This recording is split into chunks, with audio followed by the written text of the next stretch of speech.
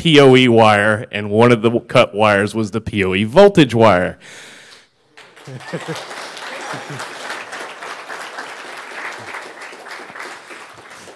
I would also like to thank Noah for making the audio at the conference baller and overhauling our AV system.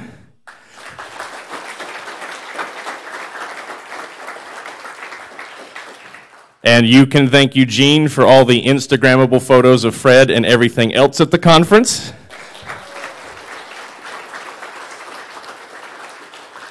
And as he just moseyed up in the back, Brian, our volunteer coordinator, who's trying to run away now.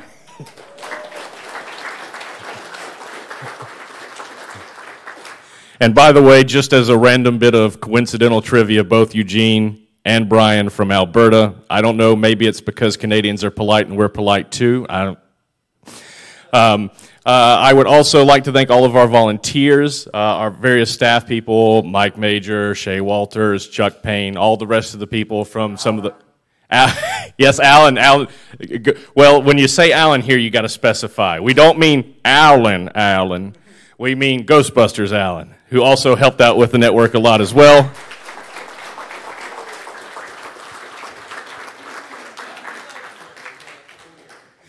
And I'm sure there's loads more people I'm forgetting. We are moving from catch-up mode to being ahead of the 8 ball. So the dates for SELF 2020 are already on the website. The room block is already on the website and available. And by the way, the only other time we've had the room block available this early, the first time I checked it, I was down to less than 20 rooms. So I wouldn't dawdle getting your room for next year. They go really quickly. Also, our prospectus is up for next year, and we will be at scale. We'll be back at OLF and places like that, so we'll be back in the field and ahead of the 8 ball for a change. The videos are coming up soon for the remote attendees who are probably hearing this way later than they want to. We hit a YouTube API limit. We turned on billing for the account and added billing information, but you have to have a human at YouTube lift the limit, which means, of course, nearly impossible. So we're working on that. We've been uploading a lot of videos manually. I believe Zach said they're going to be uploaded in the next day or so, the ones that are missing, within the next week, after we've gone to sleep, basically. And we had a couple of people ask me about the Self in Your Neighborhood bit, particularly in Atlanta and Gainesville. So if you're in those areas, feel free to email me. What I told the people who asked me in both instances was, in the case of Gainesville, talk to Gatorlug. Get Gatorlug to sponsor space at the University of Florida. That takes care of almost all the logistics problems on my end. Have AV trunk, we'll travel. Similar thing for Atlanta. Talk to Lug at Georgia Tech. Get them to get space at Georgia Tech at Klaus or at the Georgia Tech Hotel and Convention Center. Have trunk, we'll travel. If any of you guys have questions for the conference, so to speak, since this is like, we've never really had an address thing. Oh, also, every year, including this one, supporting attendees have beaten out our biggest sponsor. So once again, supporting attendees are the biggest sponsor of the conference.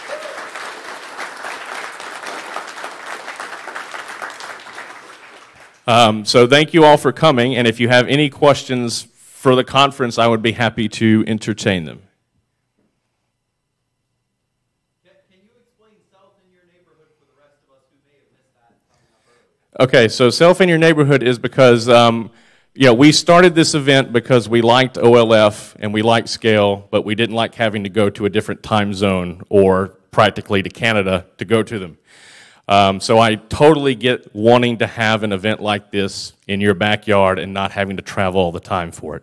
We are absolutely willing to do that, but we want someone local in that area to show that they have some skin in the game and they're willing to put in some effort. And so the very first thing I push back with is work with the local lug at the local big university to get space, because they can get space at their university for virtually free. And that eliminates nearly all the logistics problems from making the event happen. Any other questions? Yes, Jay. Next year, before speakers get up on stage, do we have some sort of training for speakers on the equipment? The question was of next year, could we have training for speakers? We were so the network thing pushed everything back. Like, We didn't even have the speaker boxes flashed until what, Friday? It was about 4 a.m. Friday morning when we actually had something where we could record. The intent was to have those boxes at the podium with labels and then to have a human at that trunk to make sure everything was okay before they then walked out of the room. That was the intent, but, you know, we're good friends with Murphy. Not you, Murphy, the other Murphy. Any other questions? The hotel block for next year is already open, and by the time you book your room, if you do it right now, you're probably not at all the first. It gets buried pretty quickly.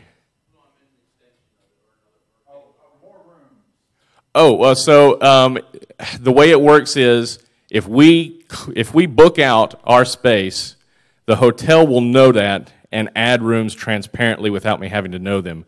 It's when we get close to the event that I have to stay on them to add rooms. So if you book now and you just crush us, and that's already happened, by the way. We've had to add rooms to the block on Wednesday and Thursday next year. That's already happened. That's perfectly fine. And as we run out of rooms in our block, we just keep gobbling up this hotel. So if you book it out really early, we'll just take the whole hotel. They're absolutely fine with that.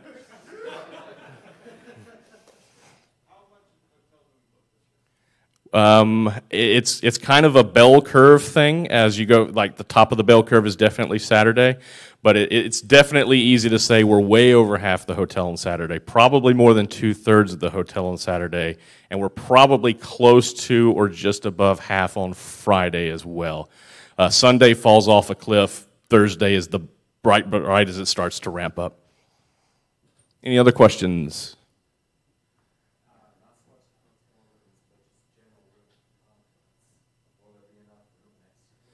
Yes, so we didn't plan too heavily in the east wing, which is the other wing of the hotel this year, because we wanted to get it wired up. Zach ran fiber optic cable through the conduits between the two wings, and we rolled our own wired network in that wing as well.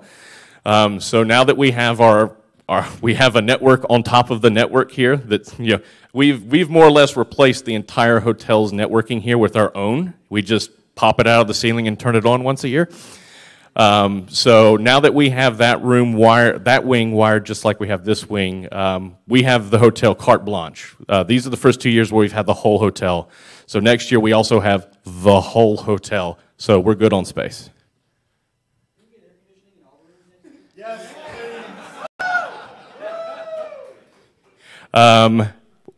There is not enough air conditioning for the South in June with with the density of humans drinking coffee that we have here.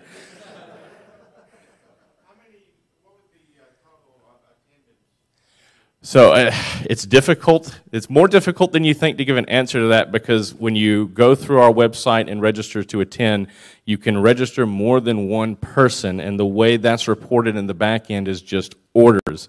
It looks to me for all the world, and we do it by badges, it looks to me for all the world like physical attendance was roughly the same as last year, low 600s, but remote attendees is at least more than double than last year, maybe close to triple. I had people emailing me asking to get remote attendee codes for their entire IT department for training. Not a bad deal if you think about it. $5 for training for an entire weekend, well, it's just not a bad deal. So I suspect the numbers overall are going to be up. Triple digits, but a lot of that's going to be from remote attendees really ramping up.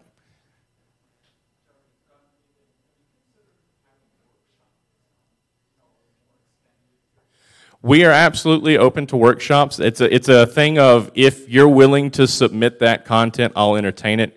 In the past, we've had a day-long soup to nuts networking workshop where we go through all the layers of the stack one by one, and we give you the full, and the guy who did that talk for us a couple years ago, that's what he does at IBM. He tours within IBM and trains their own employees on networking.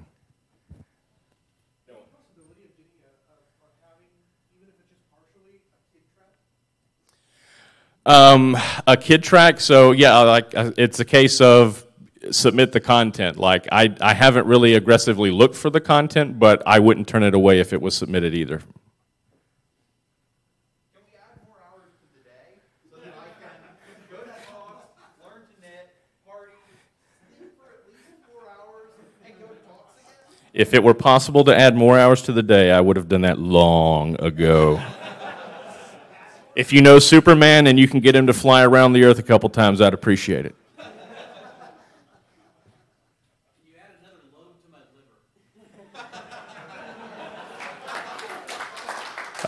liver. Cirrhosis as a service.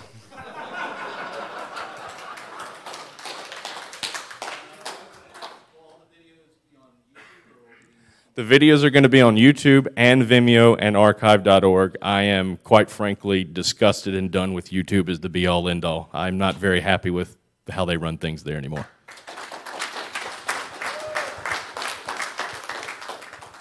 Are the videos from the last 2 years eventually going to make it up? Yes, so had I not been so busy, I was going to use the fat internet connection here, and I brought my archival drives with me with all the past videos.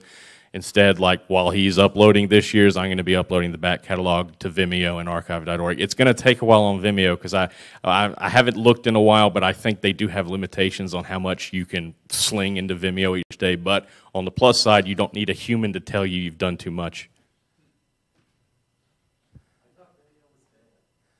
Oh no, Vimeo is still alive and well. The whole reason why I said Vimeo is I like watching the Joe Rogan Experience podcast. He uploads to Vimeo and YouTube. YouTube takes even him down all the time, and if he can't get someone at YouTube to straighten out, what luck do I have? Whereas Vimeo hardly ever takes his content down.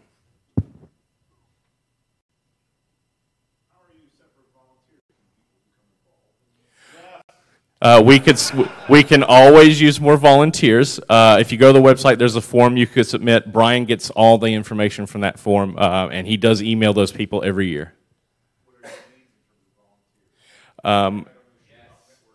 Yes, the needs are yes. Even if you know nothing technical, if you're capable of lifting and moving heavy things or having a nice bright smile at registration to help people who are looking for some instructions and where to go, we can use your help.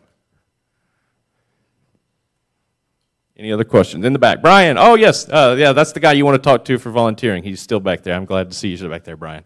Wave your hands for him, Brian. Yeah, talk to him.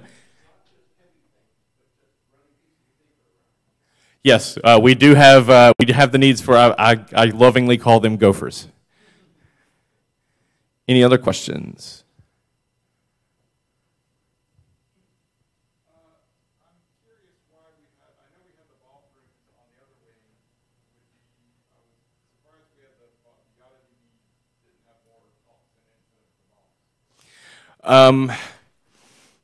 Well, YADA-DB was pretty much talks almost the whole time. It's just they weren't recorded because we were wanting to get our 4 trunks set and working before we expanded.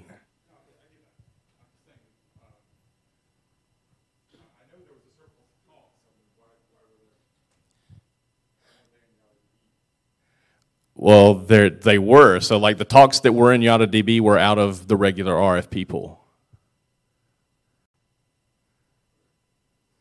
Yeah, so even though it wasn't streamed and recorded simply because we wanted to get the 4 we had working properly first, everyone who was speaking in YADA-DB was someone who submitted an RFP. Granted, they weren't in the guide. You can direct your complaints here for that one. That's my bad.